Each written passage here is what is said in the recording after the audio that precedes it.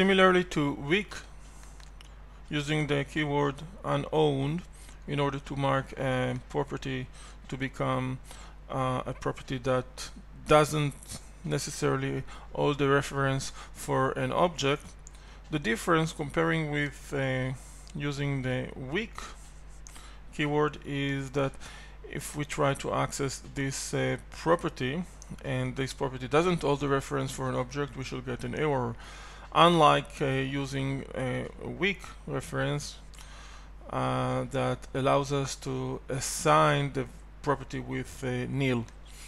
Here in this code sample we instantiate teacher and instantiate course, and as you can see, the new created object from the course class as the property underscore teacher that holds the reference for the teacher object we created over here. Now, in addition, I assign the property underscore course in teacher with a reference for the course object. So we actually get two objects that each one of them holds a reference for the other.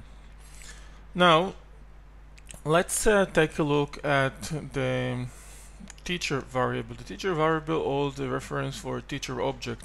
Currently, that teacher object, its reference is held both in the teacher variable and in the property underscore teacher in the course object.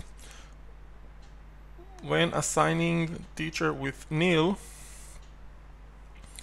if we didn't have an unowned keyword over here, we could say that the teacher object following this line, this assignment of nill to the teacher variable, we could say that the teacher object still remains alive and the garbage collector won't deallocate it because the reference for that teacher object is still kept in the variable, in the property underscore teacher in that specific object from the class course that we created over here. And therefore, if we execute this code sample, the only output shall be program is running.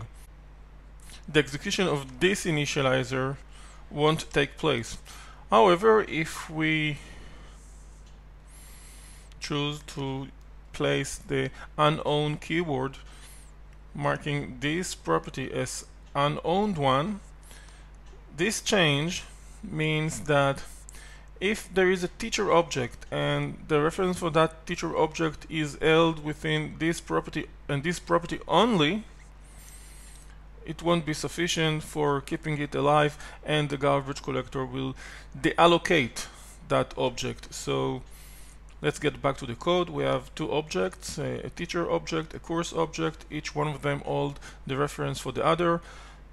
Then when I assign teacher with nill, the teacher object reference is still kept within this property, and since we marked this property as unowned one, the teacher object will be deallocated, meaning that we can expect the initializer to execute. So if we execute the new version, now we can see that the output includes this line as well.